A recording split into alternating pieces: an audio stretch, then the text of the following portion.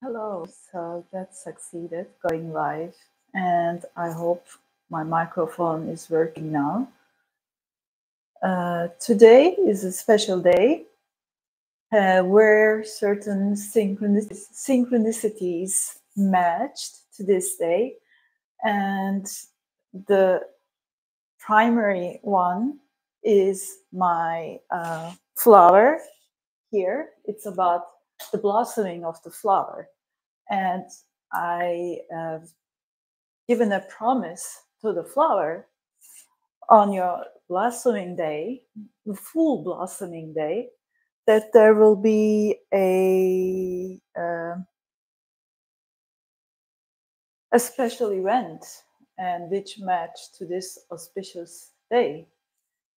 So I think I will wish to read a poem for the blossom, which I'm celebrating today. And in various ways of speech or dialogue, I would like to present or suggest the plausibility of such dialogue and the type of the sentiency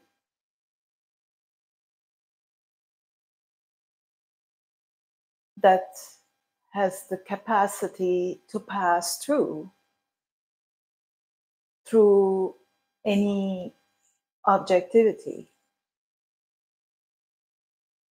Thus, I would suggest this movement, the indeterminate movement, being one and the same, yet presenting in different paths through different sounds, sensibilities, and in general, at the highest sense of broadest sense, through sound and image, yet all being one and the same,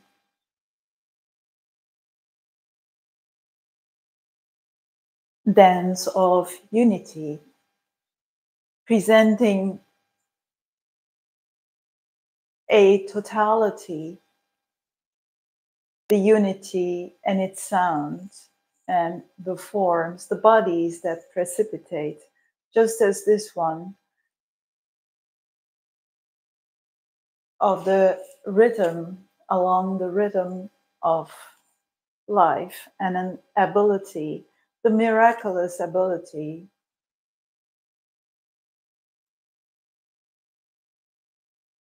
and the joyfulness of being in tune with that. The miraculousness is the blossoming, simple miracle, making, in the dualistic sense, the day matching to the auspiciousness of the day. Or yet, who knows that there is this drop that crosses as windows and unites all windows of all dimensions. So I wished to present a pre-written poem today, and the synchronicities that matched to this day without any planning. For that, I would also like to show a suggestion of a program which is not strict, but which seems a natural flow of the course in this studio, to present it with the physical bodily movement, which is in its natural course which is choreographed, yet which, although is not to be determined by its performance and its performance, still having distinctive elements, which I can say I have been graced by to be able to discern and be able to hear through the repetitions that it arises, initiates, and lets its flow be visible to the inner eye, connected with the heart, and bring it forth in an meaningful way to a dualistic language. So this has been spontaneously being told this way, which at another time will be read in a different way. Now comes movement 1.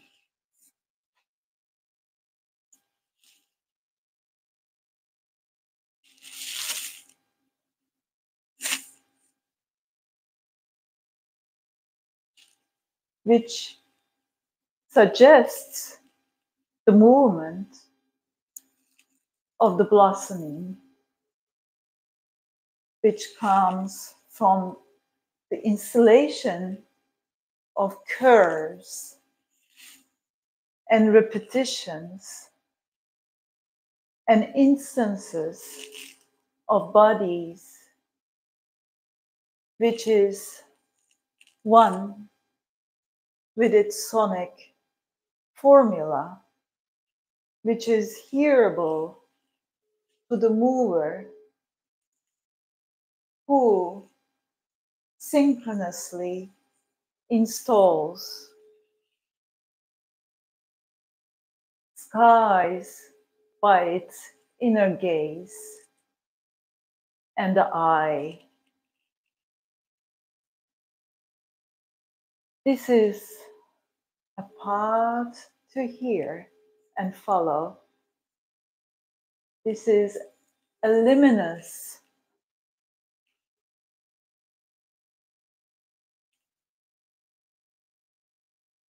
just as uniting all of the lines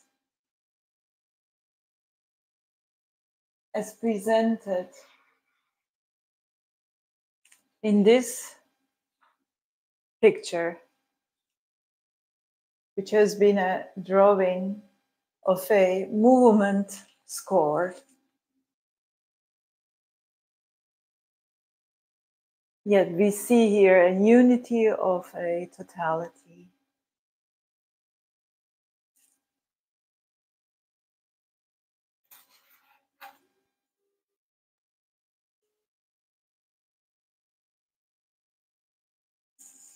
And once the inner eye has been completed, we shall be able to see the completion line and the drop, the point, just as a suggestion here being drawn from far away with matches to the lines of the patterns of the flowering, of the blossom, of the full blossom.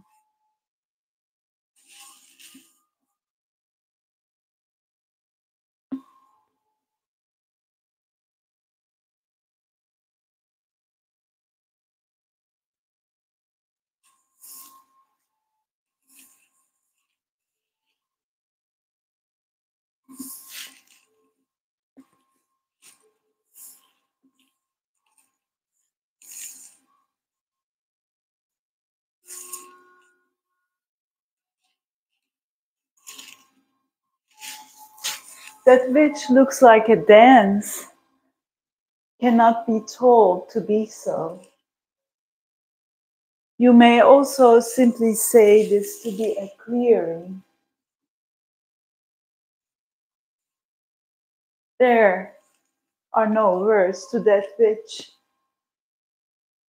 makes its course.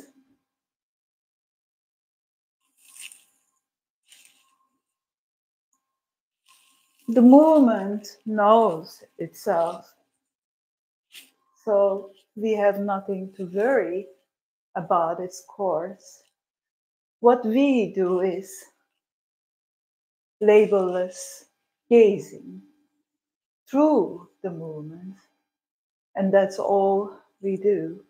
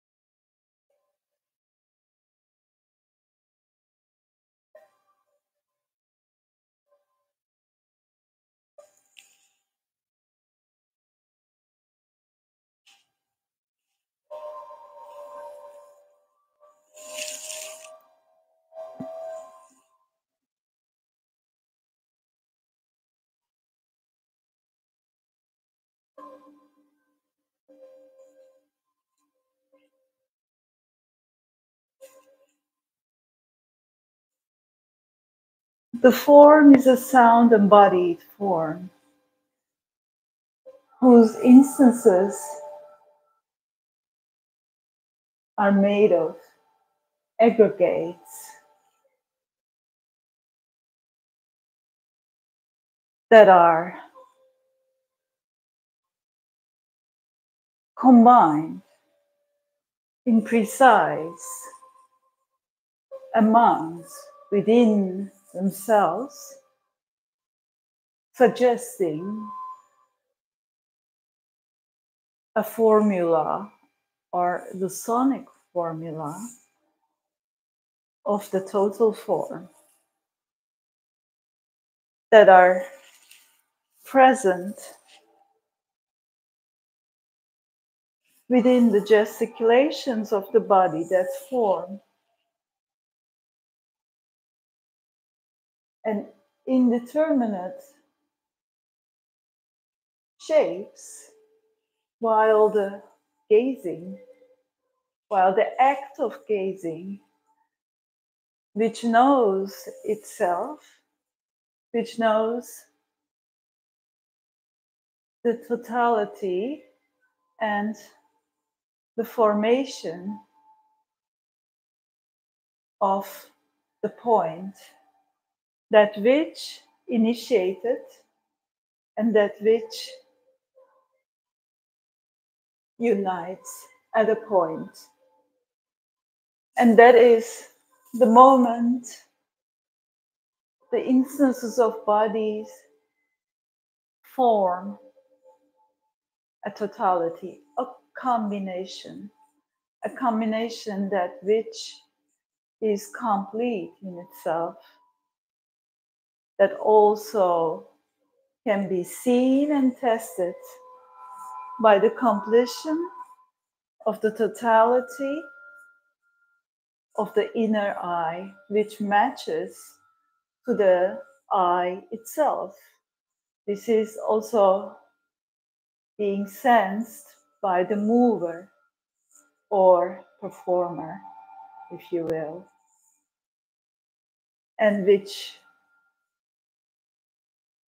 within itself has the formula of how the blossoming gets complete synchronously. We can then quote Everything is an epitome of everything else. And I will get to the next stage of a reading of a poem for the blossom.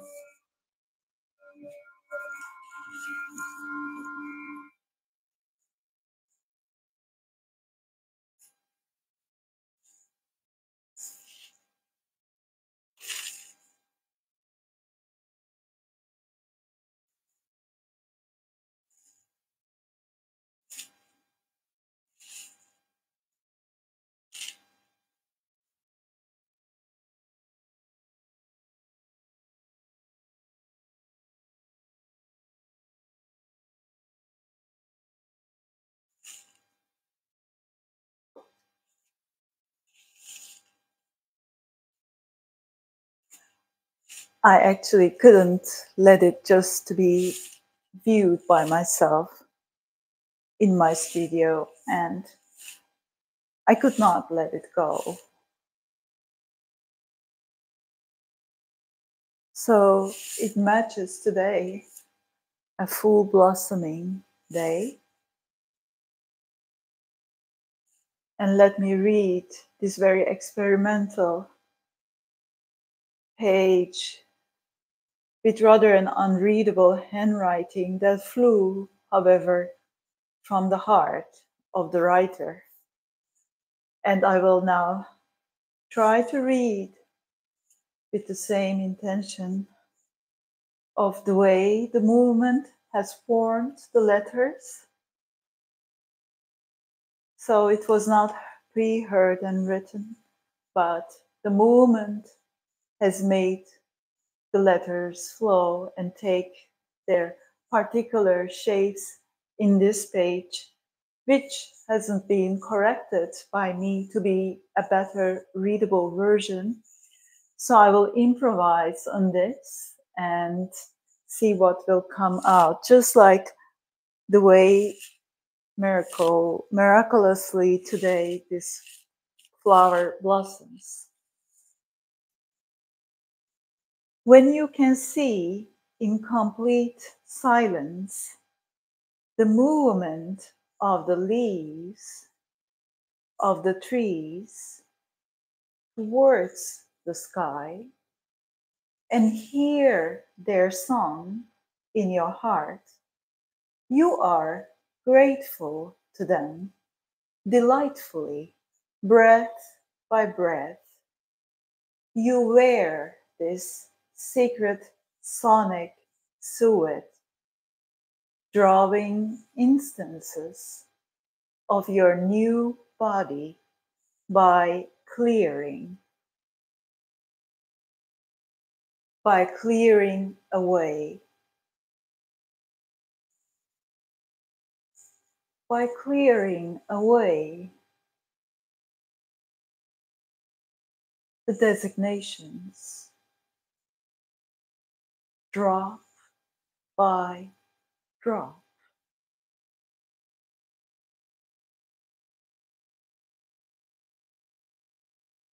Through the eternity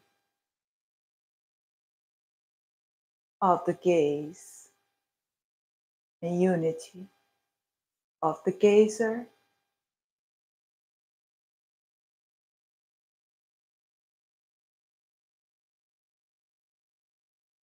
the gazer then passes through.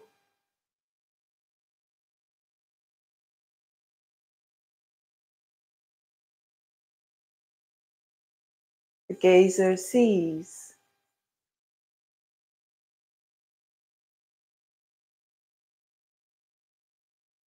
The gazer sees a drawing made by the unity of the leaves, irregular shapes of windows, and the gazer embodies these windows towards the same sky.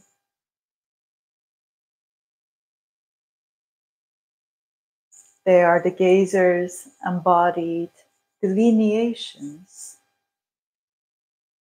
and the sky, 1,000 worlds. 1,001 worlds of the same sky, in which creatures respectfully percolate, make secret patterns of protection lines, of sanctuaries. One knows deeply. One knows deeply, then these are not arbitrary. One knows deeply, then only then you see a body, a face to yourself. You can locate this by the gravity that circulates within the very body. Musically, you start directing it with the currents, by internalizing all. You know then, you are standing nowhere, or everywhere, if you will.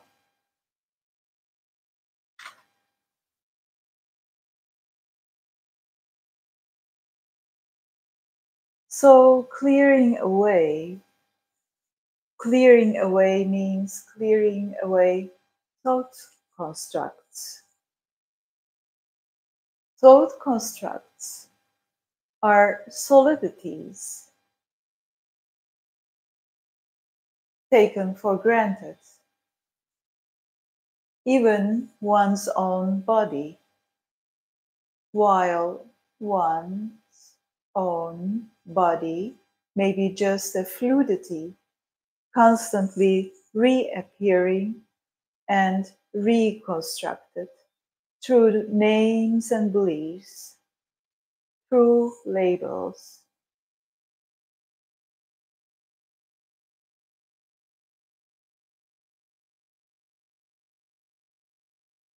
Labels that cloud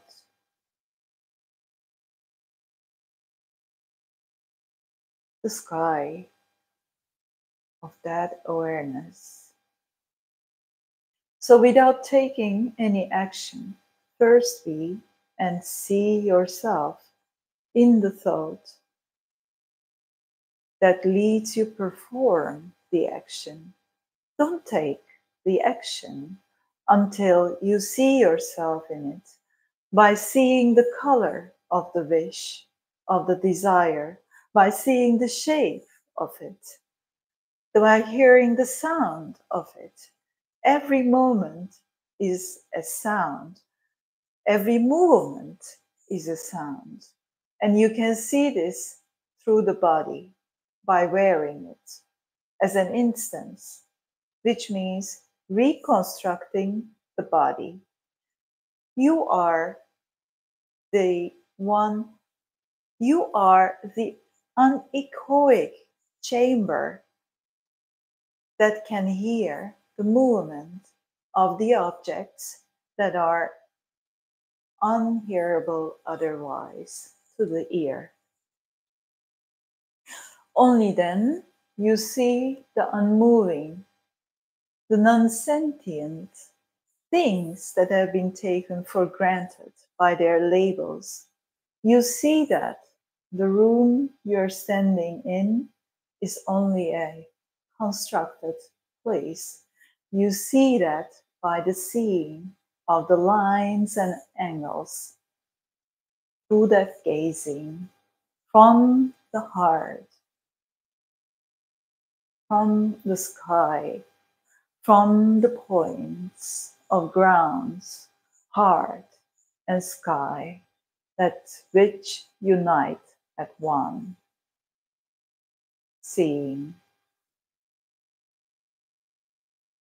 Then you laugh laugh and laugh as some kind of a particle, as if seeing your color, only then there's no difference between the small and the big. So you jump, only then you jump. You jump as the fun of it. You dissolve all to your own size as a particle, as a drop, and apply your childhood dream and pass through objects, objects of gaze. Make them a ways. Because you are everywhere, but you still pass through to please the child.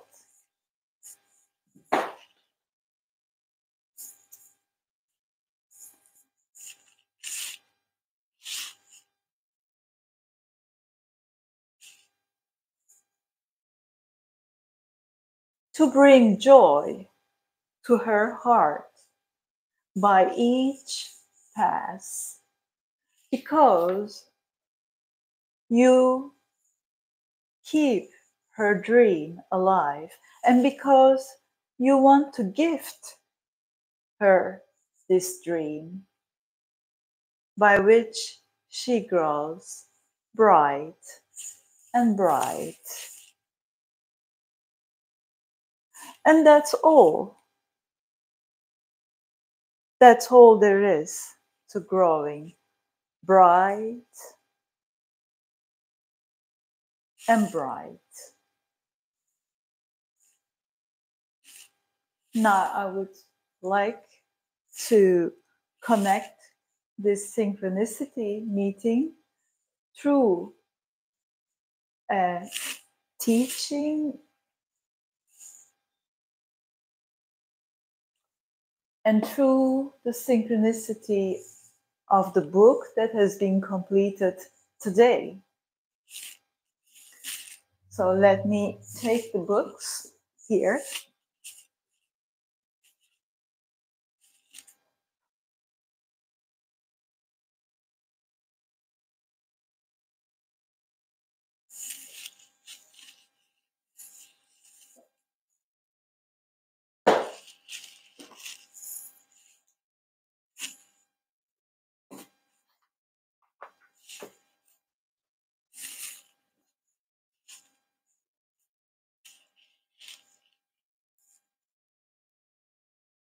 So I wish to start that by the book, two books that I completed today, reading, and their flowery page that is in relation. This is The Big Panda and Tiny Dragon by James Norbury, which I have been dearly gifted, to which I'm grateful. And this is page 14 of Spring, which matches to this time.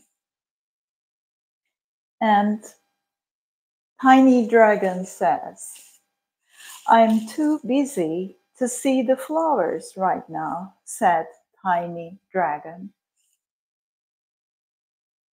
"All the more reason to look at them," said Big Panda. "And they might not be here tomorrow." So this very page, there are page by page jewels here, likewise stimulated me to quickly set up this meeting today. And this is the page I have been reading.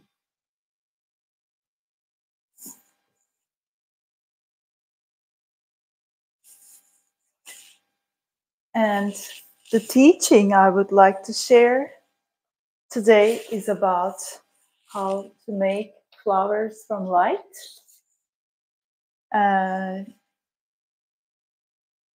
which I have been reading and which I believe perfectly matched again to the synchronous intention of this blossoming.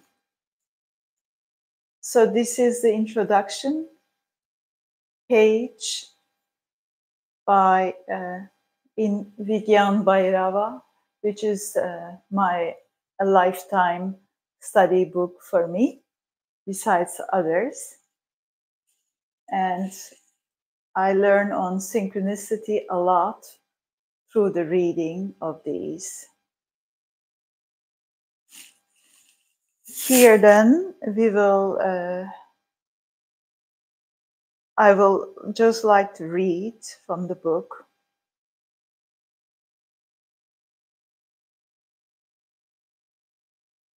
From the uchara of the general prana, there vibrates an imperceptible, inarticulate sound, which is known as varna. Uchara is the natural characteristic of prana. Uchara means expression in the form of nada, or sound subtle, inarticulate, or unmanifest and moving upward.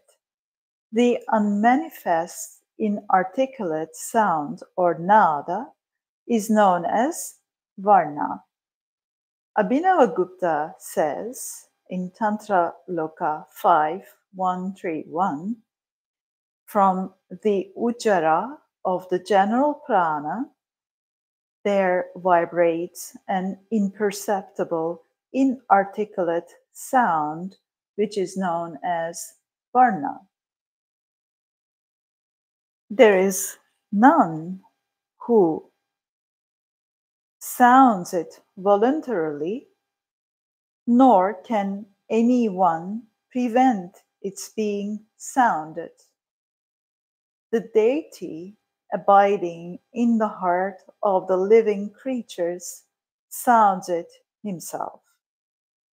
Abhinavagupta gives the following description of this nada.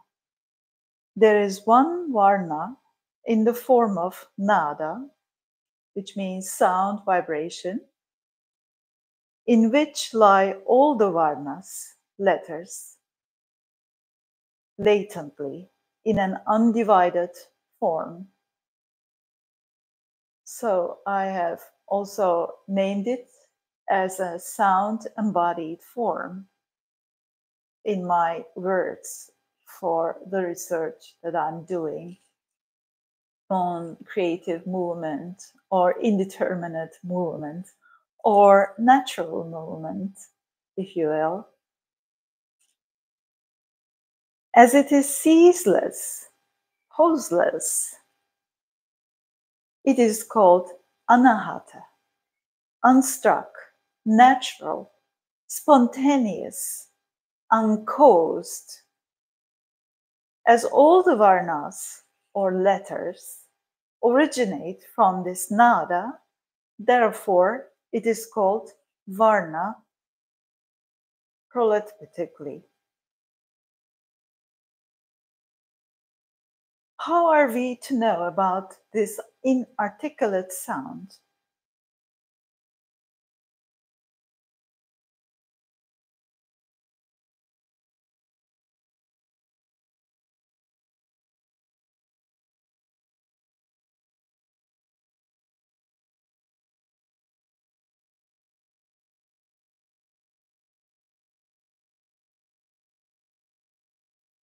There are two ways in which this pranic mantra can be utilized for the awakening. One is anushandana, that means prolonged mental awareness. So the suggestion is through the movement, taking the seat comfortably while the movement of the body is in its own natural course and gazing through the sensibilities, we can say, which covers sensualities, which covers designations and their awareness of it, which covers all the labels that arises and the no labels that is being conceptualized about with the open eyes, where inner and outer unites. And this we achieve, which is not an achievement, but a natural way of being, through repetition, through the repetition of the moving body. The repetition of the moving body is the very initiation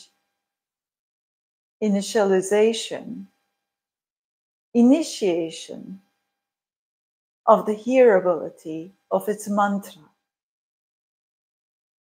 and of the assignment of sounds to particular parts of the body, that which makes the sound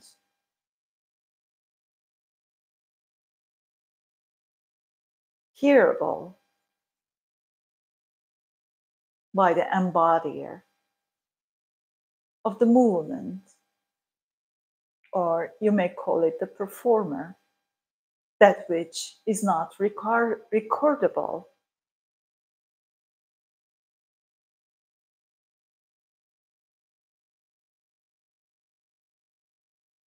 However, yet the form can be tested through its unitary dispositions.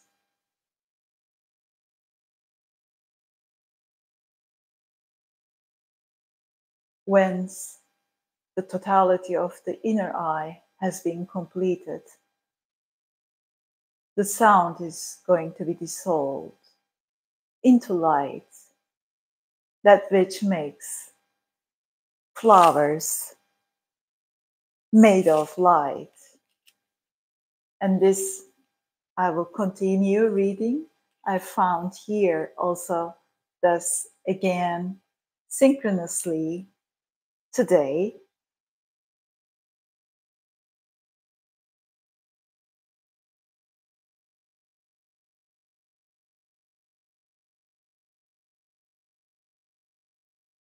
A time comes when the japa, or the repetitive sacred formula that is hearable to the performer of it, does not depend on the will and activity of the reciter any longer. So that I have mapped to the movement of the body. It now goes on automatically, inwardly, without any effort on the part of the reciter. It becomes an ajapa japa.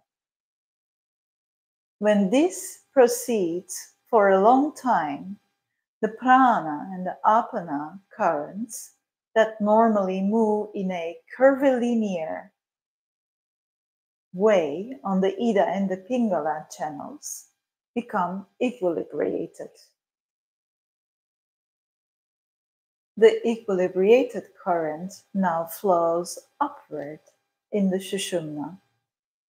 That means to say, in the interior of the spinal column. So on the next session, I will also like to suggest then a presentation of some of my extracted curves, which have been extracted through different reference points, but which causes a totality of the body and which can be reinstalled and initialize a total brand new movement, which are valid in themselves as an anushandana, as has been suggested before. So this flows upward in the Shushumna, in the interior of the spinal column. This upward movement is known as Ucharana. Prana and manas, which mind, are so closely associated that manas also acquires upward orientation along with it. As the Kundalini rises, there is the experience of anahata nada, automatic, unstruck sound. This passing through the various chakras finally joins the Brahmarandra, and then nada ceases. Nada ceases, it is then converted to Jyoti, light. So this is Vigyan Bhairava, the introductory verse, the introductory page, which I found parallels in my research or experiential, the experiential testing and understanding and research about the subject of this movement, whose performance cannot be determined, yet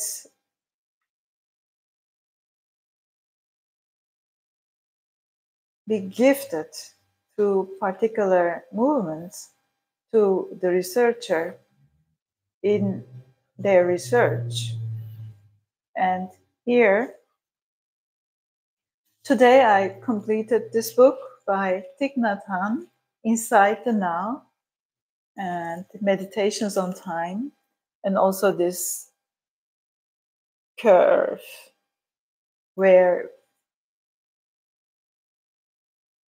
which is a dot, which is an expansion, which is a map of all pervasions, which is a unition of dots,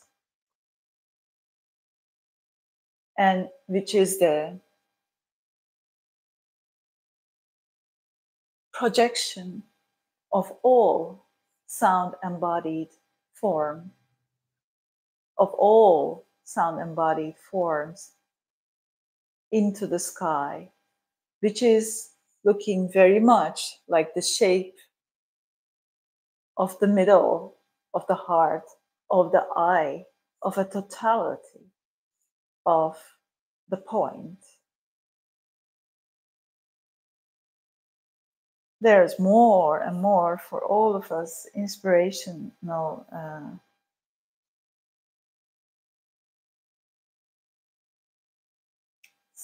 circularities. But I shall end this talk with a poem from this book by its author, April. That is page 26. The sun is up. One of your tiny petals carries a dewdrop, imitating the sun shining forth. The forest doesn't seem to know you are there, although you have already begun to sing your immortal song, a song that sounds as if it has been there forever, in the solemn atmosphere of the deep forest.